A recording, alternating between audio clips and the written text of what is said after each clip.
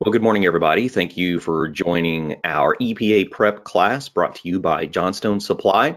So I'm going to pick up where we left off yesterday, and we got just a few more things to cover in the Montreal Protocol. So when we left off, we were talking about refrigerant cylinders and recovering all the remaining refrigerant out of a cylinder so that we can render that tank useless. So, when we go out and we buy a brand new 30-pound jug of refrigerant and we use all the refrigerant out of that jug, we can't just dispose of that cylinder. We can't just, pop the top of the cylinder and put it in the back of our van until we get back to the shop and then it'd be empty. We actually have to hook that up to our recovery units and pull the rest of the vapor off that tank so that we can render that tank completely useless, and then we can discard and recycle the metal off from that. Now, before opening or disposing of any appliance containing a chlorofluorocarbon, any kind of a CFC, an HCFC, any refrigerant that is chlorine and fluorine based, we recover refrigerant and we put it in a we recover it down to a proper level, and then we put it into a recovery cylinder. So section 608 with the safe disposal requirements, it is the final person in the disposal chain that is responsible for ensuring that any CFC, HCFC, or HFC refrigerant has been removed from household refrigerators or other appliances. That's one of the things that I did quite often is a few of the local municipalities that I worked in, they would they would grab all of the refrigerators and freezers that they would do on heavy trash pickup in the area, and then they would line all of those up, and then once a year I would go in and I would go through every single one of those units, sometimes hundreds of units, and make sure, I mean, it was a lot. I'd set up every recovery unit that we had available and just set up a chain, and we just went from unit to unit. And so when we did that, we recovered the refrigerant out of it into a recovery tank, made sure that we hit proper evacuation levels, and then we labeled that unit for disposal. Well, depending on your local jurisdiction, it may not happen that way. So if a piece of equipment ends up at a recycle center, it becomes the responsibility of that recycle center to make sure that it is meeting proper recovery rates. So that just went into effect a few years ago. So they're required to have somebody on site now to verify that the refrigerant has been removed from those. I can remember, 20, 30 years ago, you go over to a scrap yard and you could still hear refrigerators, sitting in the scrap yard. It was common. So that had to be changed. Another thing that we had made adaptations to just a few years ago was this portion of it. So to knowingly release a CFC, HCFC, HFC, or an HFO refrigerant during the service, maintenance, repair, vandalism, theft, or disposal of appliance is illegal. If you remember when copper prices were crazy, we started having a lot of vandalism and a lot of theft of our condenser coils. So we added this part to the Clean Air Act to be able to prosecute against people who were vandalizing and stealing coils, because all they would do is they would go up to them, cut the tubing, let the refrigerant release, and then steal the copper, not really understanding what they were doing to the environment. So we actually added some new requirements and some new prosecuting opportunities because of that. So refrigerants emitted when cutting a line without properly evacuating the appliance violates the venting prohibition. So it has became a portion of our law. So, venting refrigerant from a recovery machine or recovery cylinder after use is also illegal. We have to recover everything, all of the vapor in our entire system. Records of recovered refrigerant must be kept to ensure venting does not take place after recovery from an appliance. So, we have documents that we can use that can be, that can be registered for that piece of equipment as how much refrigerant, when we took it out. We're going to see a lot more of that moving forward. It's not been, a huge part of our industry in the residential side, but we're seeing new legislation that is actually going to adjust that. So small quantities of isobutane used in household freezers can be vented. So, we're starting to see R290 and R600 as refrigerants, that are being used in just a few ounces. And, currently we don't have equipment that is designed to recover our A3 refrigerants. We're starting to see manufacturers produce those, but most of the equipment that we have, that we currently have in our vans, is not rated for A3 refrigerants. So, that is going to be an exempt refrigerant. So releasing mixtures of nitrogen and refrigerant that result from adding nitrogen to a fully charged appliance to leak check is considered a violation of the prohibition on venting. So only a few ounces of refrigerant mixed with nitrogen is considered a leak trace gas and may be released without recovery. That's one of them that I always question because it's not specific. I'm a numbers guy. I like to have an exact number. What they are saying is only a few ounces, which means very minimal amount of refrigerant, but it's not completely specified. So that number is a little bit skewed. Wish there was a more accurate number for that. Well, the only way to get to that would be to pull everything out and then put it a few ounces in it and nitrogen. That's right. So what they're saying is don't assume that there's just a few ounces in the system. If you walk up to a system and it's got 10 psi of pressure on it, don't assume that there's only a few ounces in there and that you can use nitrogen to pop that up to 200 or 300 psi to do some leak checking. It has to be recovered in case it's in liquid form, because you might have more than just a few ounces of refrigerant in there in liquid form. Okay, so we have three processes that we need to understand because they're similar, but they're very different. And I'm sure there will be some questioning on this, and there's a lot of people who don't understand what it actually is. So when we talk about the 3 R's, we're going to talk about recover. So when we recover refrigerant, that means that we're going to remove refrigerant in any condition from a system, and we're going to store it in an approved recovery cylinder or a container. And recovered refrigerant may be charged into the same system, another system with the same owner, or shipped to an approved reclaim facility. So that's typically what we do in our industry. We recover refrigerant and we put it in a cylinder. And that's typically, as a contractor, that's typically the only step that you see. But we also do other things, because a lot of guys don't understand what happens to that refrigerant once it comes to a wholesaler. Well, what happens after we recover refrigerant, we can do one of two things. One of them is a recycle, which means to extract the refrigerant from an appliance, which is what we're doing, and then clean that refrigerant for reuse in equipment of the same owner without meeting all the requirements for reclamation. So what a recycle does is we take that refrigerant out, but it is processed. It's not chemically separated. It's basically just filtered. And so at one of my previous experiences in life, that's one of the things that we would do. So when we were doing a rooftop replacement on a grocery store, we might bring 30, 10 to 20 ton rooftop air conditioners off from a roof, right? Because some of those are pretty significant. Grocery stores, some of the larger ones had a lot of air conditioning equipment. So when we were doing upgrades of RTUs, we would bring every unit off from the roof and we'd bring it down, and set it on the parking lot. And our headquarters was in Michigan, and we would we actually had a recycling facility in Michigan, and it was a great big machine that had basically a bunch of filter dryers on it. So that's what we were doing, is we were removing the moisture and we were removing acid to make sure that it was neutralized refrigerant.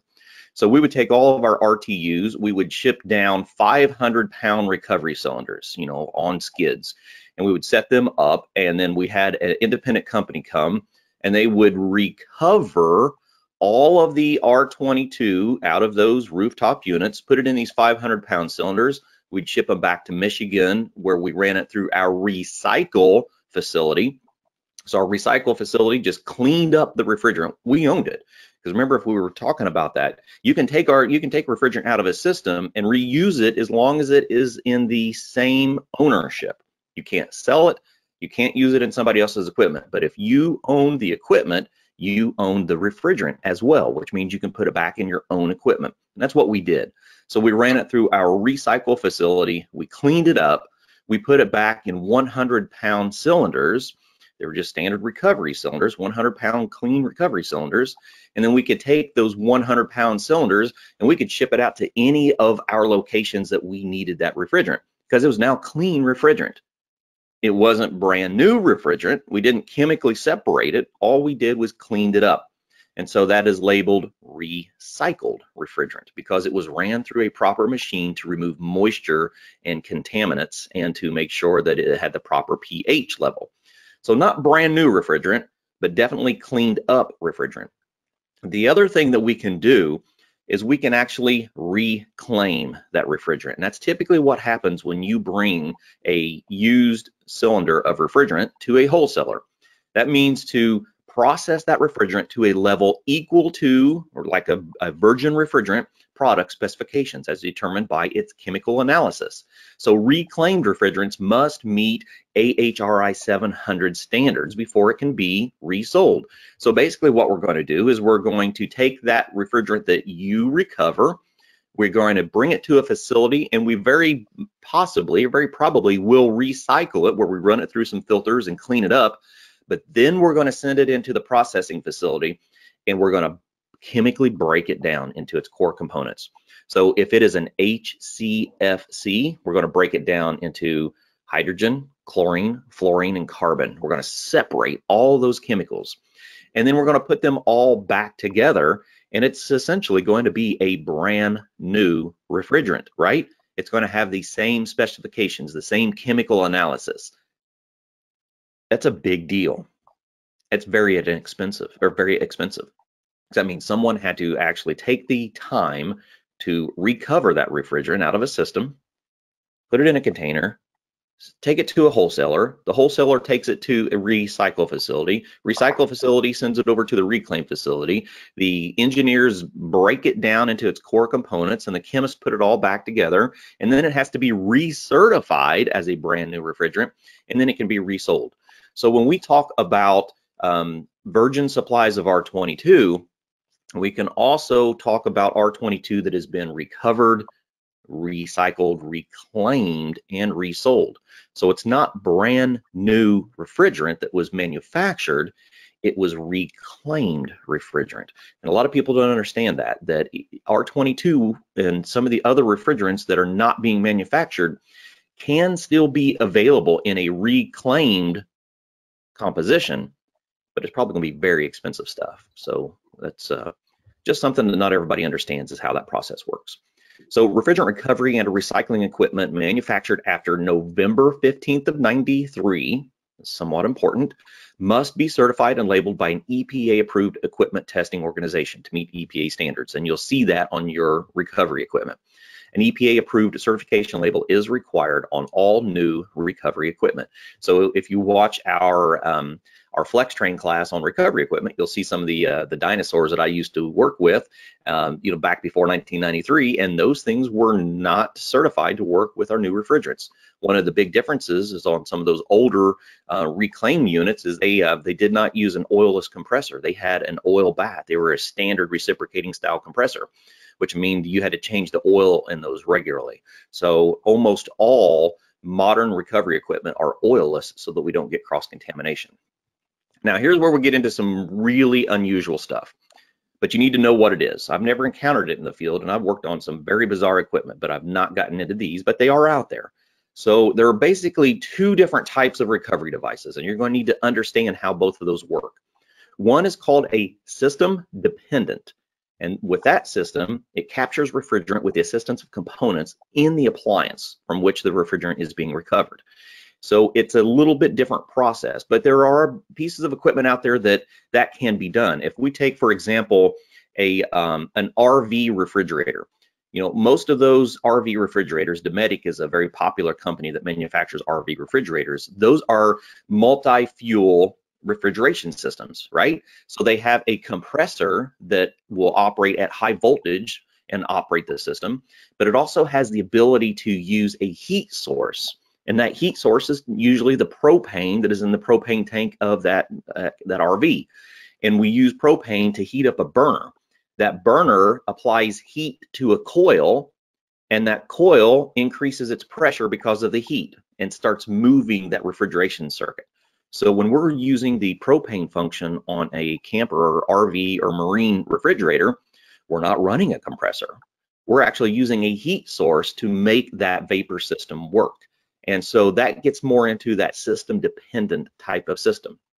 Now, if we're talking about self-contained, that's what most of us in the HVAC and refrigeration industry understand. So it has its own means to draw the refrigerant out of the appliance on that self-contained system. That's an active system. So we got two different styles that we're going to encounter there. Now, looking at those, no matter what type of system we're going to use, we're going to have some things that will affect that, right? So the recovery time will be increased if the appliance is located in a low ambient temperature condition. Long hoses are used between them. That's one of the things that I did in the field all the time. You know, a lot of times if I was recovering a refrigerant out of a rooftop unit, I had a 100-foot quarter-inch hose. And so I would leave all my equipment down at the van or on the ground, because after you've been in the field for a number of years and after you've climbed enough ladders, you realize it's not fun hauling all that stuff to the roof. So I leave all my heavy equipment on the ground and I run my hose up to the equipment, but it increases the length, the length of hose and the length of time that it's going to take to recover that stuff. So long, small diameter hoses between the units should be avoided, as they will cause excessive pressure drops and increase recovery time. And it does, it adds a lot of recovery time, but it can add some convenience to the system as well. So just have to be prepared that if you're going to use a long hose, it's going to take a lot more time to do that. So upon completion of refrigerant liquid transfer between the unit and the system, guard against trapping liquid refrigerant in the service hose between closed service valves. You know, if we get liquid in our hoses, you know, that is compressed vapor, and it will hold a lot more volumetric, refrigerant in its liquid form than in its vapor form. All right, so a technician must have a separate refrigerant recovery cylinder for each type of refrigerant recovered, and should have a separate cylinder for refrigerants known to be mixed. So I did that as well. So every one of my tanks had a tag on it that had the type of refrigerant, and I used my dates. So that anytime we added refrigerant, I would write the date and how much refrigerant we added to that cylinder. If I ended up having a highly contaminated system, I also had one specific cylinder that was for heavily contaminated refrigerants. The downfall of doing that, we should not mix those refrigerants, but if we have like a contaminated refrigerant cylinder that is mixed refrigerants, when you bring that refrigerant back to a wholesaler and it goes back to the reclaim or to the recycle facility, there's going to be a significant charge for that cylinder. When they test that and find that it has multiple refrigerants in it, they may not even recycle that. They may actually incinerate that refrigerant, and it has a upcharge for that, so they won't separate those chemicals. So be mindful of that if you put multiple refrigerants in a cylinder, that it's not going to be to your advantage. If servicing systems that use R134A, R410A, and R22, 3 cylinders are required, even though 2 of them are HFC refrigerants. So just be mindful that we want to keep every refrigerant in its own cylinder. It's important not to mix those refrigerants in the same container. It may be impossible to reclaim, and there may be an added cost, like I was just saying. I don't want to mix those, but I did have one for highly contaminated stuff. And I mean, it had to be highly acidic before I do that. Technicians can only charge used CFC, HCFC, or HFC refrigerants back into the same appliance or into another one under the same owner. So that's the regulation that we used for our refrigerant that we took out of our units and sent back up to be recycled. Used refrigerant may no longer meet the AHRI standards for virgin refrigerant, so it cannot change ownership. That's why we can't take refrigerant out of one piece of equipment and put it into somebody else's. Leak detection methods and devices used must be approved by the manufacturer. The wrong type of electronic leak detector used with a flammable refrigerant can cause an explosion and bodily injury. And if you don't know what I'm talking about, it's well worth going back to our flex train class that is actually on our YouTube channel, talking about leak detectors, because most people don't understand the different types of leak detectors that we have. Some of those have a heated tip to them. So the last thing I want to do is introduce a propane into a heated surface, right? So that's what we're talking about there, is we have to understand the types of leak detectors. So to determine the general area of a small leak, we use a electronic or an ultrasonic, and we cover those in our class. They are considered to be the most effective. So to cause the least amount of damage to the environment, newly installed systems should be pressurized with dry nitrogen for leak detection purposes. That's one of the things that we talk about. That ultrasonic leak detector, you don't have to even have refrigerant in the system. It's actually looking for sounds, high frequency sounds. So we can use just plain old dry nitrogen with no refrigerant trace at all and be able to find leaks with it. So it's a good one to study up on if you don't understand the difference in leak detectors. If an electronic leak detector is to be used, a trace of the refrigerant system can be added to the systems. There again, they just say trace. They're not specific on that. And I'm I'm kind of iffy on that. I like having exact numbers, but we don't have one. All we have is a trace. A leak trace gas is not considered a refrigerant under the EPA refrigerant management regulations, which means if we use a trace of our refrigerant along with our nitrogen, it does not have to be recovered, which is odd to me. Once the general area of the leak is located, the use of soap bubbles will aid in pinpointing, and that's what I use the most. So we always recommend, two forms of verification for leaks. We use some type of an electronic detector, whatever leak detector of your choice, as long as it's appropriate for that refrigerant, and then we will pinpoint that with our soap to find out what it is, unless it's in a vacuum. But we can actually find leaks in a vacuum if we're using a ultrasonic leak detector. It's a whole nother class there. So upon completion of a leak repair and before recharging the system, you want to install a new filter dryer every time you open up a system. It gets a new filter dryer, and complete a standing pressure leak check at the maximum system pressure, and that is what the manufacturer is rating. So if we look on our pieces of equipment, we will actually have pressure ratings on those pieces of equipment, and make sure you know those, because you may have a different pressure rating on your indoor coil than you do on your outdoor coil, depending on the manufacturer and the material that is used for that. So you want to make sure you understand what those pressure ratings are. They will be labeled. So for safety and system designed to contain a flammable hydrocarbon like R290s and R600s and HFO refrigerants, that has to have a leak test before evacuating to 500 microns. So we always do. If we're making a repair, installing a system, we always do a proper leak check before we do a full evacuation. So unlike natural gas, flammable hydrocarbon or HFO refrigerants do not contain odorants to indicate their presence. So odorants do not need to be added to systems containing flammable refrigerants. That's why we're saying if you're using, if you're working on an R290 system, you have to use R290. You can't go grab your grill tank and hook your propane up, even though it is propane. You just can't do it because it has the, the odorants added to that for safety. We cannot use them in our system. All that's going to do is cause restrictions in our filters and metering devices. So the reason for dehydrating a refrigeration system is to remove water and water vapor. And it's important to follow the proper dehydration procedures. So if moisture is allowed to remain in a operating system, hydrochloric and hydrofluoric acids, remember on those HCFCs and HFCs, if there's hydrogen in there, and if there's fluorine in there, if there's chlorine in there, and we start bonding those with hydrogen molecules of water, because hydrogen, we've got hydrogen and oxygen, we can separate those hydrogen molecules. So if we have refrigerant in those systems, and we have moisture in that system, we're going to end up with a byproduct that is typically going to be hydrochloric or hydrofluoric acid. So we got to be very, very careful with moisture. That's why when we get into these, newer refrigerants and newer oils, when we look at the combinations of moisture that is potentially going to be able to become a new chemical with a refrigerant, and moisture that is going to absorb into the oil, the hygroscopic oil, it's very important to meet these lower micron requirements. 500, almost every manufacturer requires 500. I have seen 250 microns in installation manuals before. So we're getting new standards on that. And most people go, oh, my recovery equipment won't, my vacuum pump won't quite do that. Yes, it will. Most vacuum pumps will meet 50 microns, and most of them will meet lower than that. So it's all about procedures more than anything, and we'll actually discuss a little bit about that.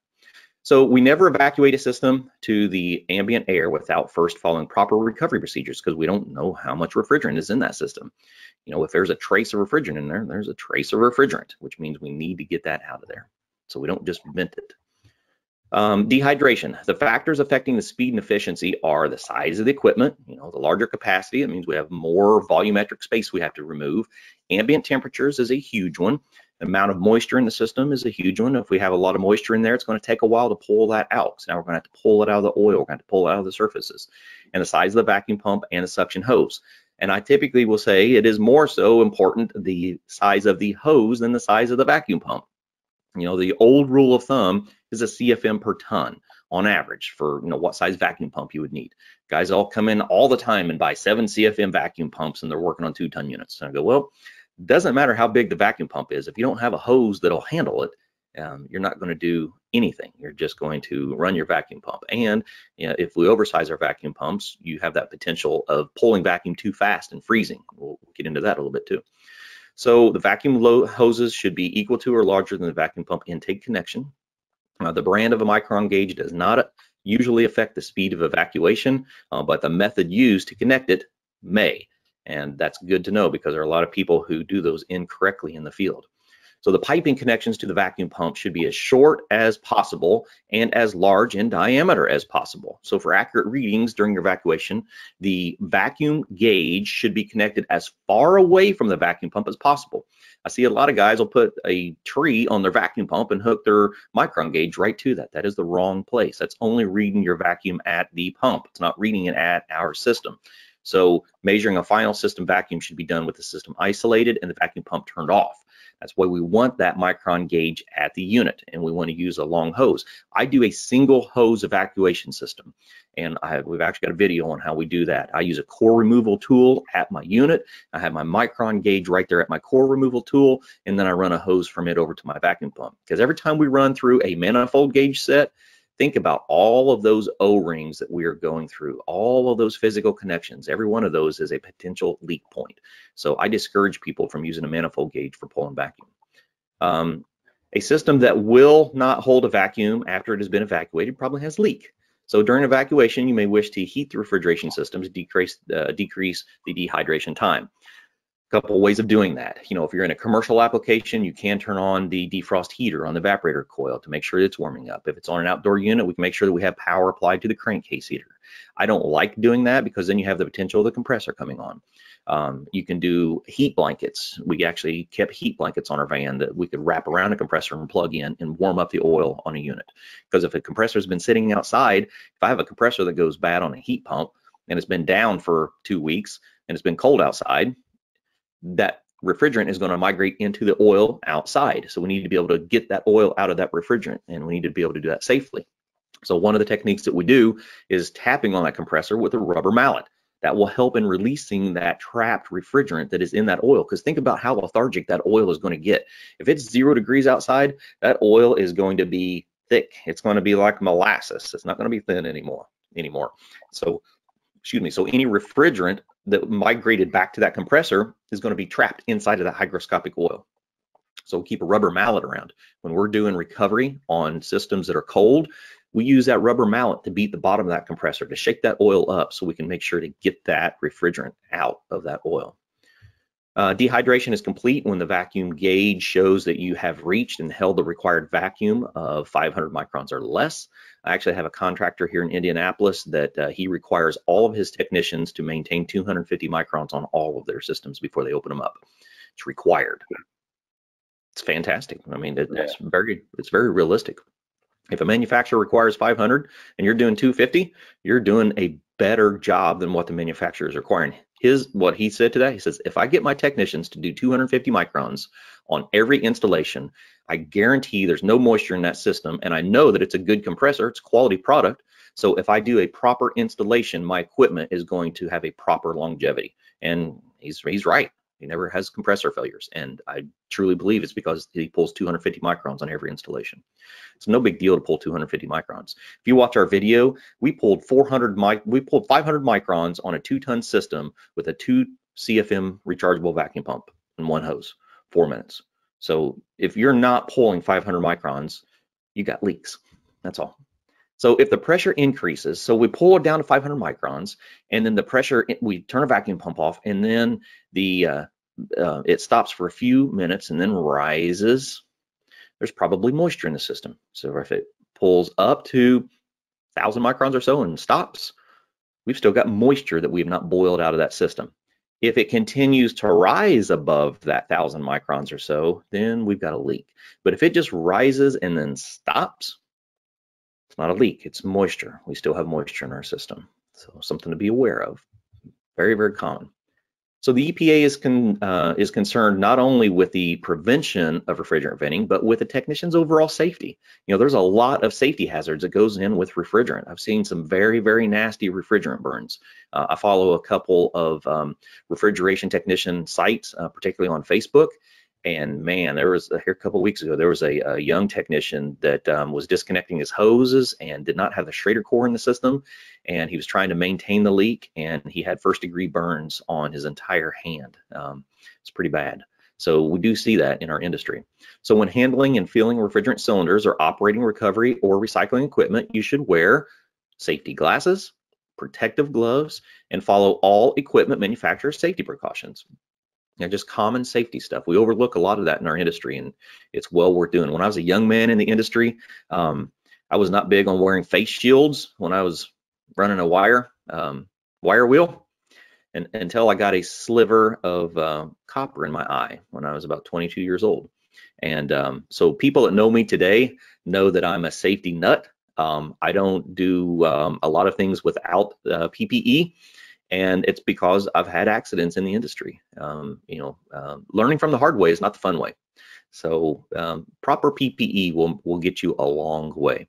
So make sure your recovery machine is grounded when in use. Very important. We have a lot of RPMs going on. We have a lot of potential electrons being generated from our armatures. So we want to make sure that system is properly grounded so that our equipment is not building up electrons and building up voltage charges.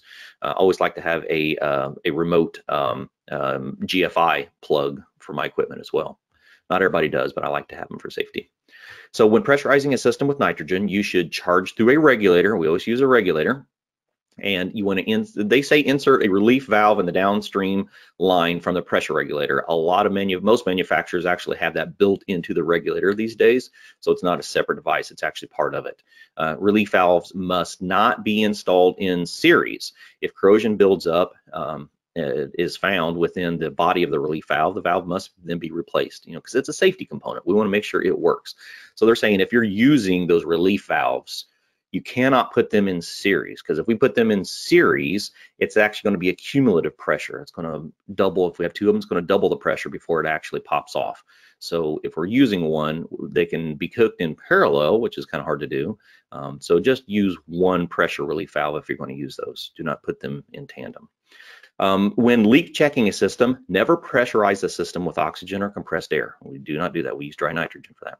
So when mixed with some refrigerants or compressor oil, oxygen or compressed air can cause an explosion. So we do not use those. We use dry nitrogen if we're doing any charging or leak checking.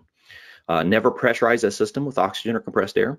To determine the safe pressure for leak testing, check the equipment nameplate. Like I said, it is on there. It will tell you what it is.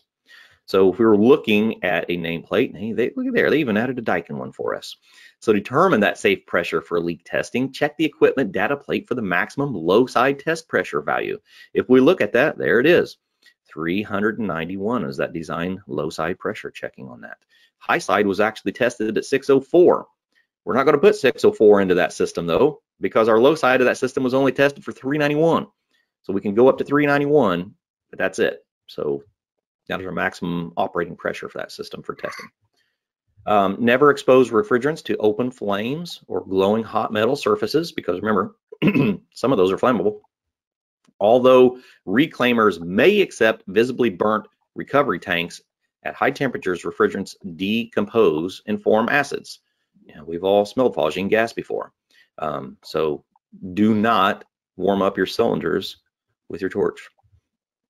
Hydrochloric acid is formed if the refrigerant contains, or hydrochloric acid is formed if the refrigerant contains chlorine. We talked about chlorine and hydrogen mixing. If it's a hydrofluoric acid, it's formed if the refrigerant contains fluorine. So if we're talking about a hydrochlorofluorocarbon refrigerant, we have that potential, if there's moisture in our system, to not only produce hydrochloric acid, but even hydrofluoric acid. Very, very important to get our moisture out of there. So heating a refrigerant cylinder can result in an explosion and cause serious injuries. If oxygen is also present, it is possible to form carbon monoxide, carbon dioxide, and phosgene gas. What they're talking about is if you're charging a system and it's 10 degrees below zero, and your refrigerant is not wanting to pull out of your tank because your compressor is not getting low enough pressure to pull that out of there, there are guys out there that will take their torch and heat up their cylinder to get it to move faster. And what we're saying is, do not do that. Worst case scenario, go get you a plastic tub and put some hot water in it from the homeowner and then put your tank in it, or get an electric heating blanket. If a hydrocarbon, an HC refrigerant, is released into space and an ignition source is provided, an explosion can occur if the refrigerant concentration is above the lower flammability limit and below the upper flammability limit. with an ignition source. So with any concentration of flammable refrigerant vapor, what we're saying is there is a minimum point at which it will ignite, and there is actually a maximum point at which it ignites, where there is more fuel than there is oxygen. So even if we add a heat source, it's not going to ignite because we have an abundance of fuel. And that's what that upper flammability limit is. So we can have more fuel in a space than will allow it to combust, which is a very dangerous place to be, which is why we only allow a certain amount of ounces of these flammable refrigerants in a system. When working with any solvents, chemicals, or refrigerants, safety data sheets should be viewed by the technician for reference compatibility with other materials. So we always want to look at our MSDS sheets. Comes with all your refrigerant cylinders when they're new. If not, you can go online and find them. So silicone elastomers, for example, which are used in seals and gaskets, are not compatible with HFO refrigerants. So we're going to find that, you know, with all of these refrigerants that we're going into, there are a lot of differences in them. So we have to understand that a refrigerant can be a replacement in a system, but we also have to understand the components in that system, because if we take out a you know, an HFC refrigerant and we go to an HFO, we've converted oil and we go right with an HFO, we're going to find out that some of those seals will not accept it, and we'll have major leaks because of that. So understanding what components work with each other are going to be very crucial with understanding these new refrigerants. Refrigerant vapors or mist in high concentrations should not be inhaled. They may cause heart irregularities or unconsciousness. In most refrigerant accidents where death occurs, oxygen asphyxiation is the major cause. So according to ASHRAE, remember, anytime we get into ASHRAE, we're talking about air quality standards. Refrigerant safety classification A1 designations should be the safest. Because remember, if we move into a B classification, it's now going to be a toxic refrigerant. As we move up the chain to the A2Ls and the A2s and A3s, they're going to be slightly flammable. So other, you know, cautions to be concerned with. Respiratory asphyxiation would be a horrible way to die in our industry, and it is possible. So a situation to be aware of. Never apply an open flame or live stream to a flammable refrigerant cylinder. Do not cut or weld any refrigerant lines while refrigerant is in the unit, and do not use oxygen to purge lines or to pressurize the machine. So especially with any of these R290s and R600s, we do not unsolder any of those joints. And even like with filter dryers, I tell guys, if you got a filter dryer that's coming out of system, you don't heat that up. We cut those out. So anytime we're going to be working on a system that has moisture in it or a system that has a flammable refrigerant, we do not solder those joints or heat those joints. We actually cut those joints, then properly evacuate the system, flush them with nitrogen, and then we can do our brazing. HFO 1234YF, starting to be a very, very, very popular refrigerant. Classification A2L is not has a doesn't has an A3 higher. You know, it's not as flammable, and we talked about that before. So that special class, those A2Ls, they don't maintain combustion on their own. If I take an A3 refrigerant, any of the R600s, R290s, you know, I can put a flame on those. I can propagate a flame, so I can take a torch and I can run that vapor into that torch, and it's going to ignite. And I remove my torch, my heat source, and it's going to maintain its flammability. When I get into these special classifications like these A2Ls, they will not maintain their flammability without that direct heat source. So it's a different type of flammability than what we're used to. We're used to it either it maintains its flame or it doesn't. Well, these A2Ls, they have the potential to be flammable, but only with that continual direct ignition source. A red color marking, this is very important. A red color marking is required on all process tubes and other pipes through which a flammable refrigerant flows, passes, or where a service connection is probable. A red color marking. That red color marking must extend a minimum of 1 inch in both directions from any location. So all of these flammable refrigerants, all of these A3 refrigerants, you're going to see a lot of red. You're going to see red sleeves on the refrigerant tubings. You're going to see red paint on the service valves. So it helps you identify that you have a flammable refrigerant. So if you walk up to a system and you see a bunch of red indicators, shoot straight for your tags, which we always need to look for our tags anyhow to see what refrigerant and how much of it is in that system. But now we know if we walk up to a system and we start seeing red indicators, red sleeves, red markings, make sure to pay close attention to that system because it should be a flammable refrigerant. In the event of a large release of CFC, HCFC, HFC, HFO, HCs, or any other refrigerant in a contained area, a self-contained breathing apparatus is required. And immediately vacate and ventilate the area. You know, especially you refrigeration guys that are working in walk-in coolers and walk-in freezers. That is a bad thing when your most important task is to try to get out of a cooler that just now had a refrigerant leak and you've had your torch in it. I can go on a tangent about that. A bad experience. And alcohol spray should be used to remove ice from sight glasses or viewing glasses. So if you're working on a system that has a sight glass, just be aware that we don't want to use any other heat source besides just alcohol because there is a seal underneath of that sight glass. A lot of times it has that rubber neoprene seal on it. So if we heat that up with a torch, you know, we walk up to a system and it's, you know, frosted up, don't hit it with a torch. Use a little bit of alcohol. It'll clean that ice right off of there. A refrigerant recovery cylinder should be free of rust, damage. It should be labeled, secure, and filled to no more than 80% of its capacity by weight. Why is that? Because once it warms up, it's going to expand, and we're going to have a significant increase of pressure inside of that tank. So care must be used to prevent overfilling refrigerant storage cylinders. Some of those older storage cylinders actually had a sensor in the tank. So if you ever get a refrigerant tank and it has a sensor in it, that's because we used to connect those to our units and it would shut the recovery unit down once our tank level got to 80%. And that way we didn't overpressurize that tank, because the worst thing you want to do is have a system that fills that tank to its top and you go, oh boy, I got a full tank and I don't have another one here. Let me put this in the back of my van and go on to the next job, and it's the middle of summer, and all of a sudden we have 800 psi or 1000 psi on a cylinder because the refrigerant has nowhere to vaporize, nowhere to boil to. So it's just going to increase the pressure inside of that tank. So we got to be very, very, very, very careful with that. So maximum of 80% inside of a cylinder. All right, all recovery cylinders need to be identified and need to be a gray body with a yellow top. And we also need to understand that that has two different valves on that. And the difference is the liquid side has a dip tube that goes to the bottom of that tank. You should not heat a refrigerant storage or recovery tank with an open flame because refrigerant in the tank may decompose, forming a toxic material.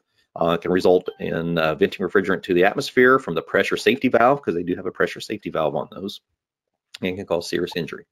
So once again, do not heat those tanks with a torch. When using vapor or liquid recovery, the fill valve of the recovery cylinder can be controlled by a mechanical float device, an electronic shutoff device, or by measuring the gross cylinder weight. I always do it by weight. You know, keep that thing on your scales the entire time you're using it. The pitch of the recovery device does not control the fill level of the recovery cylinder, and care must be used to prevent overfilling the refrigerant storage cylinders. Not go above 80%. A reusable container for refrigerant that is under high pressure. So doesn't matter, anything above 15 psi. If we're using it for storage, that thing needs to be hydrostatically tested every 5 years. So that's a big misunderstanding in our industry. We have recovery cylinders that have been sitting around the shop for 15, 20 years, right? Never been swapped out. They need to be swapped out every 5 years. So if that thing is overdated, bring it in, take it to the wholesaler, get it sent back and get you a fresh recovery cylinder. You know, a lot of times, we'll have a recovery cylinder sitting in a shop and it doesn't get taken in because we don't put much into it. You know, if we got an oddball refrigerant, so say we've got an R414B recovery cylinder in our shop, we may not be recovering hot shot very often. So we need to take a look at those cylinders and make sure they've not been sitting around for more than 5 years. If they've been sitting around for more than 5 years, you need to get rid of them. Take them to a wholesaler, get them swapped out. A disposable refrigerant cylinder may never be used to recover refrigerant. We actually started installing check valves in those so that we don't put refrigerant back into those. Those are a temporary cylinder. When transporting cylinders containing used refrigerant, A DOT, Department of Transportation classification tag and label must be attached to the cylinder, right? So portable refillable tanks or containers used to ship CFC, HCFCs, or other refrigerant obtained with recovery equipment must meet DOT standards. So we have to use the appropriate cylinders when we're doing this. Big thing, especially as we're moving into these flammable refrigerants. DOT does not like flammable refrigerants. DOT regulations require that the number of cylinders of each gas be recorded on the shipping paper for hazard class 2.2 non-flammable compressed gases, and refrigerant cylinders must be positioned upright when they are shipped. I won't even go into that one because most manufacturers of storage racks for vans, those are horizontal. They're not supposed to be. They're supposed to be upright. So, like I said, I won't even go into that one. Before shipping any used refrigerant in a cylinder, a refrigerant label to identify the type of refrigerant recovered is placed on a recovery cylinder to avoid accidental mixing of recovered refrigerants. Allow the recycler to identify the contents and allow the technician's company to determine the amount of refrigerant recovered for the record-keeping purposes. We're going to spend a lot of time looking at these new requirements for tracking refrigerant recovery. It's a big deal. A lot of new regulations on that. All right, so this will actually be the end of our section on core. So it was good timing. I love spending time on this chart because this is the chart that will really help you understand why we are making changes in our industry. And then I'll allow a little bit of time for some questions if anybody has, because I know we've covered a lot of stuff. As one of the comments that was just made that this is a mouthful. It is a mouthful. It is a lot of talking. When we do this class, we do it in one day. So when we do our monthly EPA classes, we do this class straight. 4.5, 5 hours of talking. I typically come home and I'm like, I don't want to talk to anybody for a day. That's a lot of stuff to cover, and there's a lot of things to understand. Just always remember this. We are changing our refrigerants because they were destroying our ozone and increasing global warming. We look at refrigerants from two perspectives. ODP, which is its ozone depleting potential. We look now at global warming potential. When we first started looking at our refrigerants back in the 1990s, we knew we had an issue with ozone depletion. The hole in the ozone layer was what we talked about in the 1990s. So what we did is we looked at the refrigerants that had any ozone depleting potential. So that was refrigerants that had chlorine. Remember, ozone depletion is based on chlorine. So we looked at the refrigerants that we were using and we went, oh snap, all of them have chlorine. R11, R12, R22, R123, R502. That was our primary refrigerants up into the 1990s, early 1990s, right? We look at what their classifications were. We had our pressure ratings on those over here. We had a low pressure, so that was a low pressure, chiller style refrigerants. We had medium pressure, which is R12, so that was our low temp. That was our cooler and our freezer refrigerant of choice. We had R22 in our air conditioning systems. We had R123 in commercial chillers and below spray foam applications. And then we had R502, which was a very low temperature commercial, especially in our low temp chillers, ultra low temp stuff. So they weren't horrible, except for R123 was a B1. So none of them were flammable. And the majority of them were not toxic, except for R123. R123 was slightly toxic, right? So the biggest concern of all of that was right up here. Remember, we were going to use CO2 as our base, right? CO2 is what we were basing everything off from. So we found that we had a lot of chlorine, a lot of chlorine, a little bit of chlorine, a very little bit of chlorine, and a little bit more chlorine. So we immediately, as a world, took an initiative to get rid of those, solely based on chlorine. And we replaced those, right? So we took our R11 and our R12, we came up with some solutions for those. The one that we struggled with the most was at R123, but because it had the lowest amount of chlorine, it took longer to get rid of. Otherwise, we replaced our R12 with 134A for medium temperature, and then we replaced R12 with R404 for low temperature. So 134A for our medium temps and our automotive air conditioning, because automotive air conditioning used to use R12 as well. And then we used R404 for all of our freezers and some of our coolers, but primarily freezers. And then we took a R410A, so we got rid of R22 and we went with R410A for residential, and we went with R407C in those commercial R22 systems, and we also came up with an R422B. So those were all replacements for that first generation of refrigerants. And we thought that that was going to be our long term, because we successfully got all of those down to 0 ozone depleting potential. And we basically covered our entire range of refrigerants. That covered our automotive, that covered our HVAC, that covered our refrigeration, and all was fine and dandy. And the ozone hole started fixing itself. And we were like, woohoo, we fixed that problem. By the time we got into the 2000s, what we found was, yeah, the ozone was doing well, but the Earth was still warming. And we went, what happened? Did we miss something? We know that we're still generating pollutants from vehicles, from petroleum-based fuels. We knew that those hydrocarbons were releasing gases, but we were warming at a rate that was higher than those releases. So fossil fuel emissions were not the only culprit. So the scientists went back and they went, okay, let's look at some other things. So they looked into fluorine, and they found that fluorine was a pretty significant culprit in global warming. And they went, okay, well, let's go back and relook at all of this and let's see how things played out. And here's the thing that happened. All right, so on our low temp stuff, our R12, it had a very high global warming potential. And remember, we replaced it with R134A and R404. And we went, that's not horrible. Actually, we did R407C too as a retrofit, and a little bit of R422.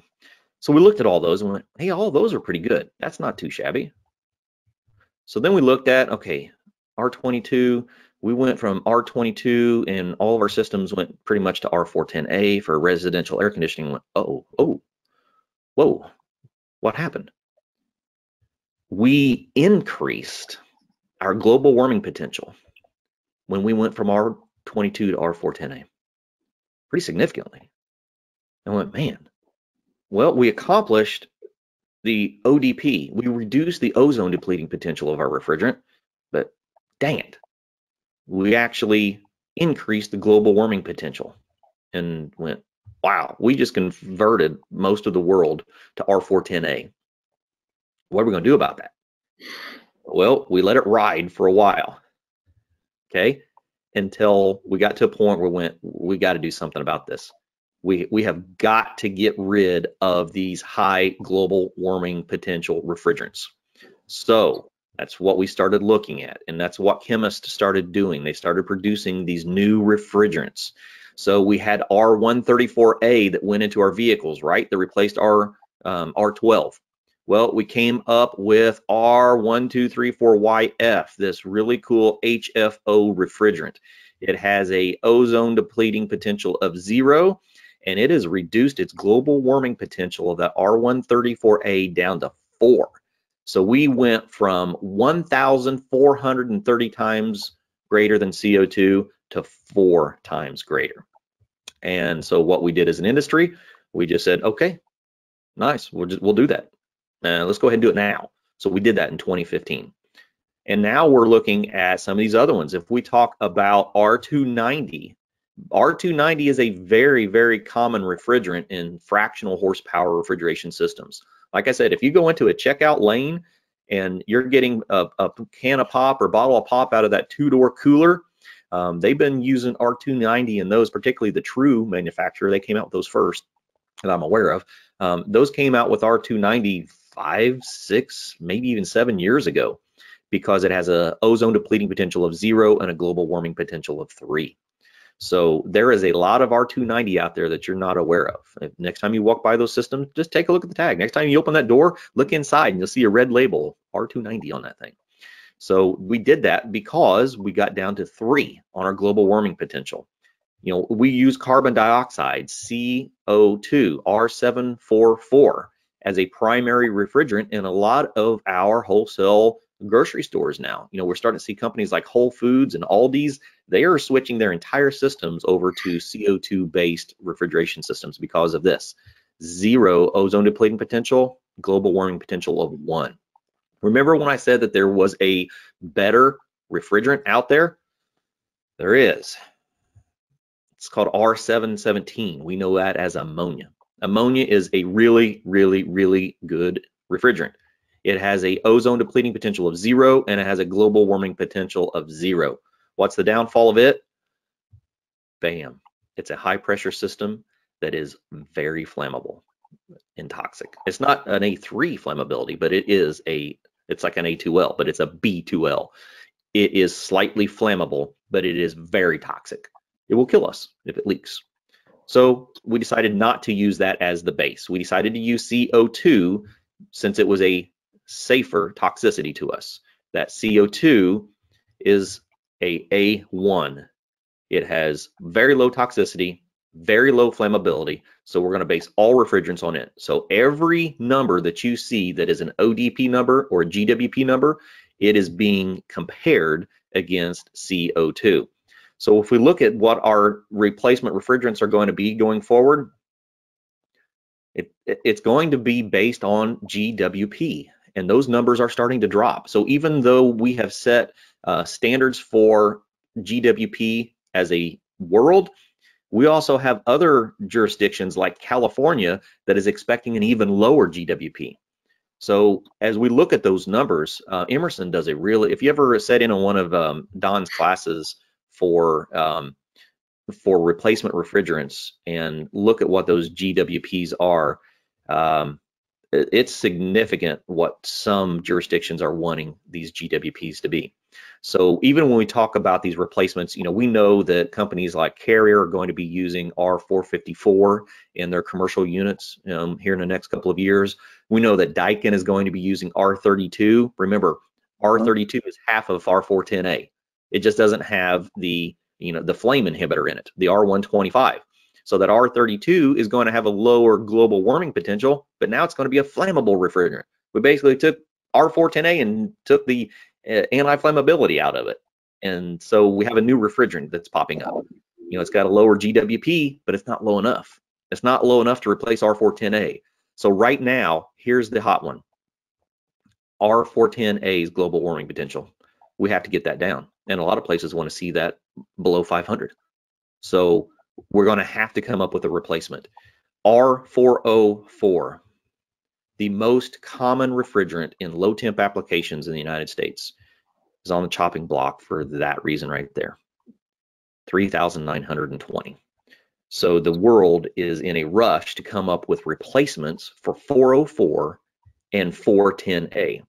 Everyone says, well, when are we going to see that? Are they going to be drop-in replacements? It's probably going to be a very awkward time for the next 10 years for our industry. We're going to have multiple refrigerants. You know, for you young technicians, you probably aren't familiar with what happened when we made this change up here. I was in commercial refrigeration when we made this change. When we made this change, I had 13 refrigerants in my van. 13.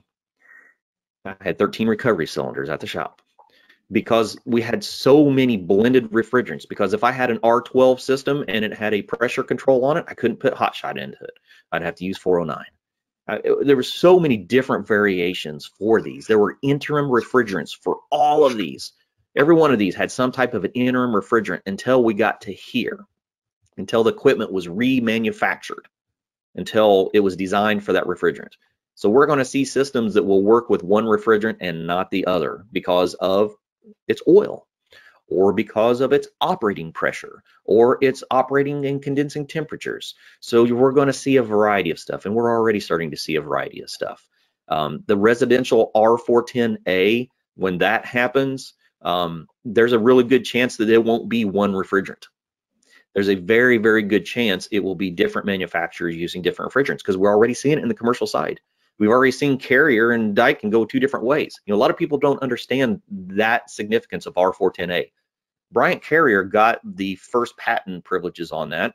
That was just part of that partnership. But the R32, that half of R410A, that was already owned by Daikin.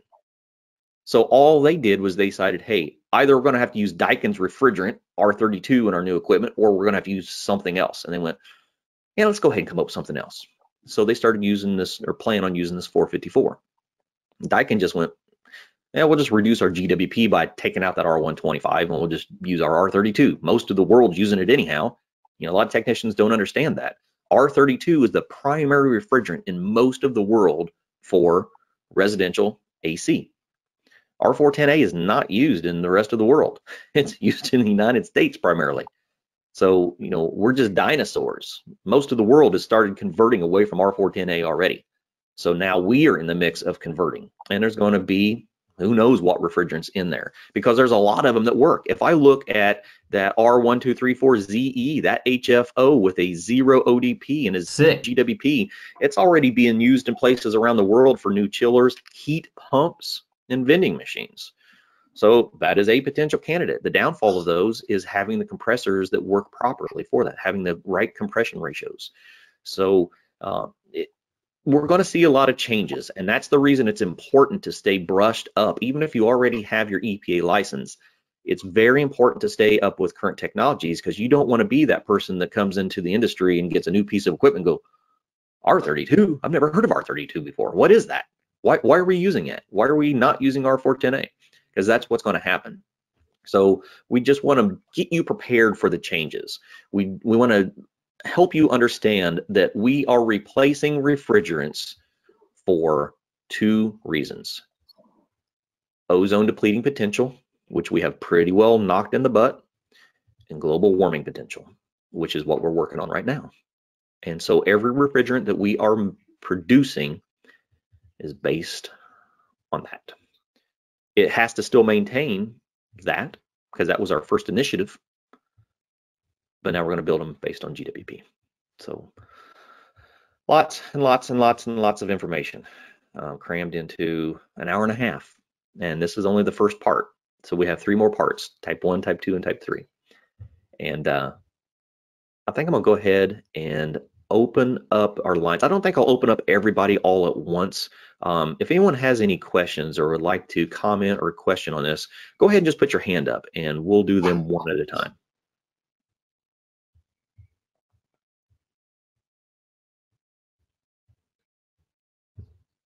Everybody's brain smoking, it looks like. Too much information for this early in the morning. Looks like there was a question there just in the queue. You kind of answered it. I don't know if you want to address it directly. Are these new refrigerants drop-in replacements? Probably not. Just remember, technically there is no drop-in replacement. There's always some kind of a consequence. You know, there's always something that is going to be affected.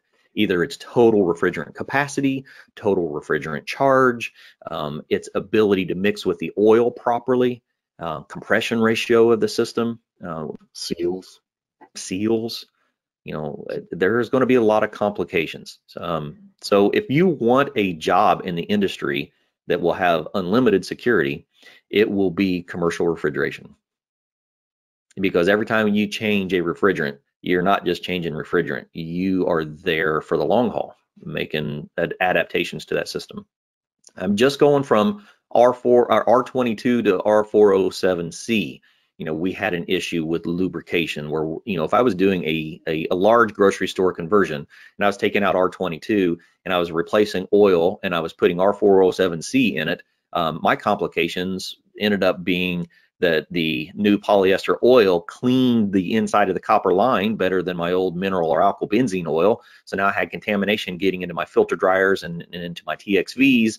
And I also had now Schrader valves that were leaking because of the changes that were affecting the seals on my Schrader valves, and caps that were on service fittings.